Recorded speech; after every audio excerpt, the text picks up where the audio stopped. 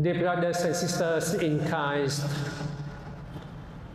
today's Word of God presents us with the true image of a shepherd.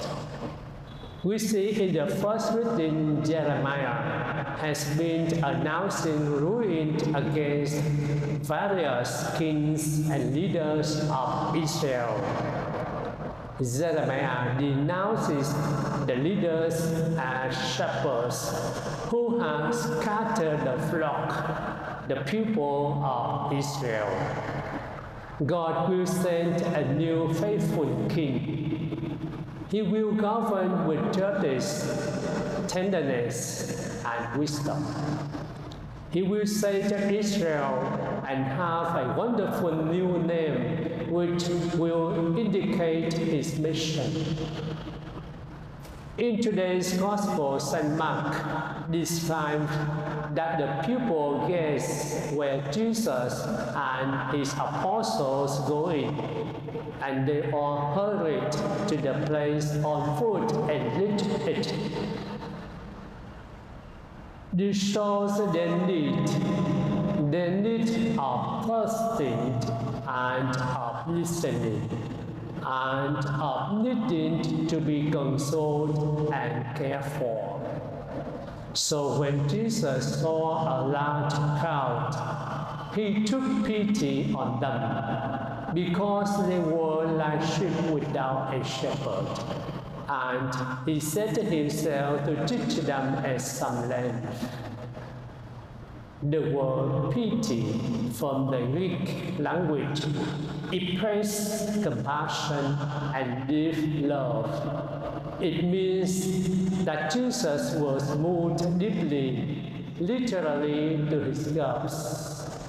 This is quite dramatic, but a beautiful revelation of his true self. To have compassion for others, Jesus' disciples need to experience God's love and compassion. So the advice Jesus gave to his disciples was to search for moments of silence to be in prayer. He practiced this and gave them example. He taught them that the kingdom of heaven is within. It is there in the interior dwelling, the altar of the soul, where the Holy Spirit speaks and listens, where the transformation of the human being occurs, where they can know Him.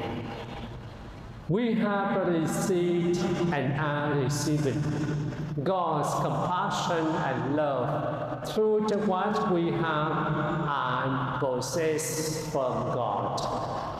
Moreover, we are taught by God's word and His body and blood to nourish our soul. So the love of the Christians shows in their active compassion. That is a basic difference between sympathy and compassion. Sympathy sees and says, "I am sorry." Compassion sees and whispers, "I'll help." God loves us not with words, but by action. That is, God so loved the world that He gave His only Son, that whoever believes in Him should not perish, but have eternal life. Images of God like a good shepherd with his compassionate heart also engraved in our hearts. Therefore, we also showed it through our charity and love to others. So, brothers and sisters, we live and how we live in Jesus is revealed in our smallest actions and most public gestures. as each of us is known mainly by our actions, so Jesus is known through those same gestures.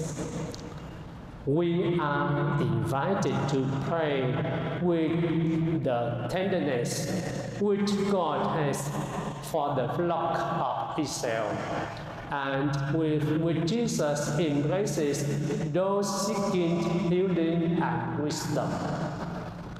We pray with the picture of a gentle, caring, tenderly compassionate God who guides us to what is good for us, even when we do not think it so.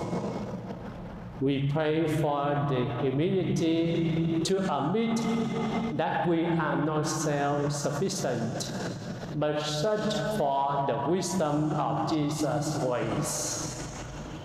We, like sheep, can and do make poor choices. Jesus, as shepherd, leads us to a healthy spirit and mind, but not with a whip or stick, but by whisperings and carings.